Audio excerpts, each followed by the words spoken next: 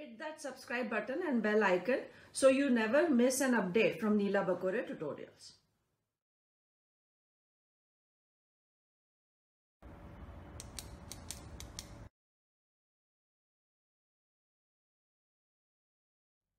In this part, we'll talk about one more example of Bryophyta, and that is Funaria. Funaria is a moss, and as we have seen in the previous video that the bryophytes can be of primitive type and slightly advanced type. The primitive ones have thallus-like body, whereas mosses have bodies differentiated into root-like, stem-like and leaf-like structure. So this is Funaria that we are talking of. Size normally is 1 to 3 centimeters, which is like a normal bryophyte. And the predominant stage is the gametophyte.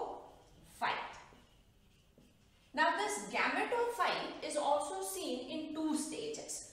One is the immature or juvenile stage, and the other one is the mature one. In case of juvenile, it is developing from the spore, and this is where we find all the structures properly developed. So we will draw the mature part. Now when we see the mature part, what is visible to us is an axis. This axis is called colloid, or it is known as the stem-like structure. The reason is that it is performing the function of stem, but it is not the real stem because the conducting tissue, xylem and phloem, are absent. On this stem-like structure grow leafy structures. So these leafy structures are spirally arranged all around this axis, and we find all this green structure which is growing here. So this green structure, which is the leafy structure, or we can call it leaf-like structure or phylloid. Again, the reason we have written it as like because it is not having the real vascular tissue.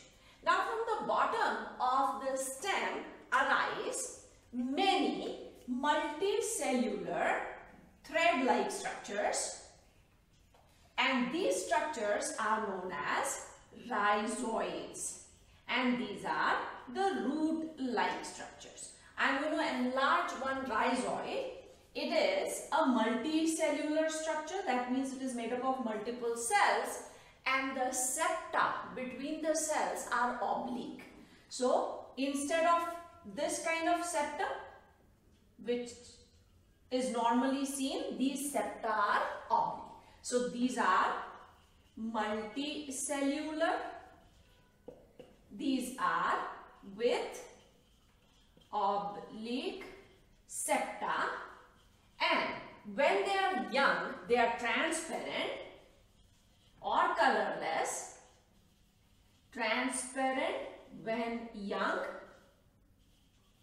and they turn reddish brown when matured. So when they mature, these structures, they become reddish in color.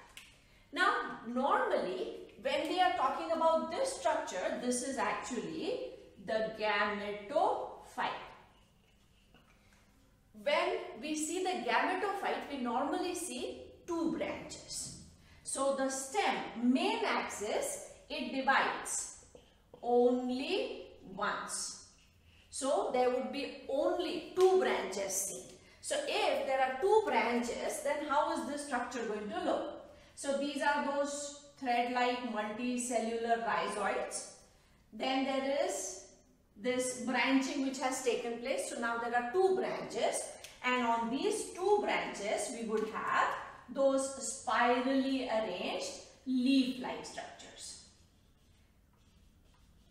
These spirally arranged green leafy structures, they cover the stem. One branch is a male branch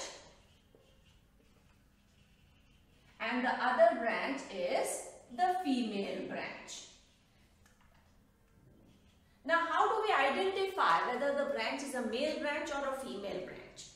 At the tip of the male branch, there are male sex organs, and this area is known as the male head.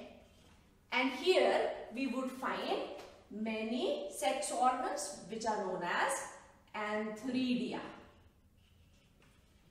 Similarly, the tip of the female branch is known as the female head, and it has the female sex organs which are known as archegonia. So either we find out or look at these sex organs and we can identify whether it is a male branch or a female branch. This is when only the gametophyte is visible. But if gametes are produced, fertilization has taken place, then we would find a sporophyte which would develop. And the sporophyte always develops on the female branch. So in that case, what will we see is here a thread-like structure, and at the tip there is a capsular structure which develops. So this capsular structure which is there, this structure is actually the sporophyte.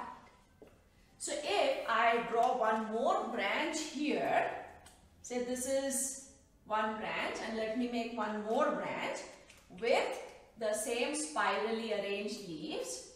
After fertilization, the branch which remains erect is normally the female branch, and on this would grow this capsular structure.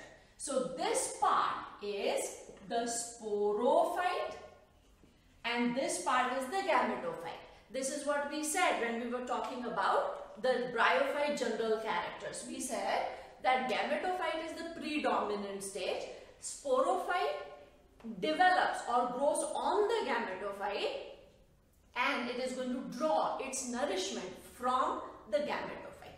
This stage, that is only the sporophyte part, is visible only when the reproduction has taken place. That means from the male branch, the sperms, they would have reached up to the female branch for which water was required. Fertilization would have taken place on the female branch where this female gamete is present. Zygotes are formed there, and from the zygote develops this sporophyte. So if reproduction takes place, then only this sporophyte is formed. From here, spores will be released. These spores will give rise to this juvenile phase, that is the protonema. Okay, the name of this juvenile is called protonema stage, and from the protonema now the mature gametophyte will grow. Now in the next part, what we are going to do is we will draw the details of the male head and the female head to understand what exactly is the structure like and how these male and female gametes are